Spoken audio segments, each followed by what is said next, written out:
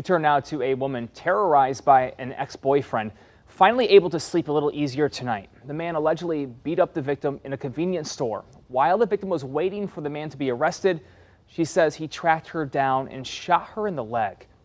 7 Action News reporter Kimberly Craig hears from the victim about how this terrifying situation escalated and how officers finally located the man before it was too late. Tired of living in fear, Destiny was desperate for help, and today here at the 12th precinct came the news she was waiting for. I'm one of those women who never said a lot or never did too much.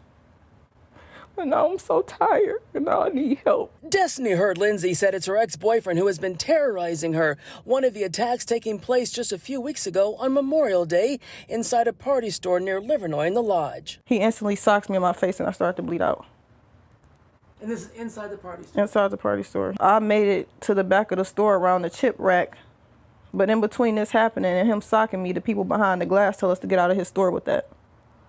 So I made it around the chip rack and I'm trying to call 911, but the call's not going through. No one's picking up. Her ex allegedly stole her purse before fleeing the location. He's now been charged with robbery and domestic violence. And Destiny says it wasn't the first time he's assaulted her. Well, he's got an extensive criminal history with a lot of domestic violence issues in the past. Detroit police say they were trying to find Destiny's ex since the party store assault, but he managed to elude them when they were close. He will flee at any sign of police, either in a vehicle or on foot. Then last week, late at night, as Destiny was arriving at a friend's house, she says a car was slowly pulling up, and a masked man got out, and she quickly realized it was her ex. He attacks me, pushed me into the door, tell me, yeah, I got you now, and starts firing off shots, shoots me in my leg, and continue to fire shots as he run back to the car. The bullet shattered Destiny's leg. Every day I think about what would be his reason of doing something so cruel to me.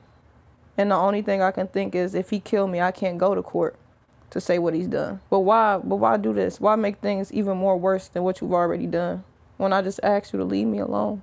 That's all I want to do is be left alone. Then today, as we were talking to Detroit police, the news Destiny has been waiting for. That was one of my sergeants from my special operations unit. We just got Mr. Moore into custody. I'm just thankful and thank everybody who's been out there looking for him, risking their life possibly to find him. And I'm just thankful. She's thankful her ex is off the street and hopes he's given a high bond so she can finally rest.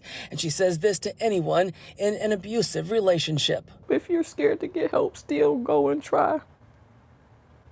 You never know if you never try. I wish I tried way longer before now. In Detroit, Kimberly Craig, 7 Action News.